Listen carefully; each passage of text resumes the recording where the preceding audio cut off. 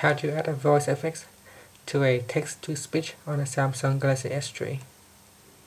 First, press on the home key, then tap on settings, then tap on language and input. Now tap on text-to-speech output. You must first choose Samsung TTS, then tap on the settings icon. Now tap on settings for Samsung TTS.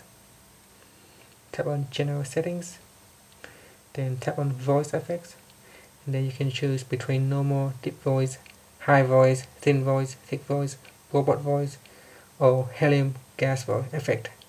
Select one of the options, then press on the home key to go back to the home screen. Thank you for watching this video. Please subscribe to our channel for more video tutorials.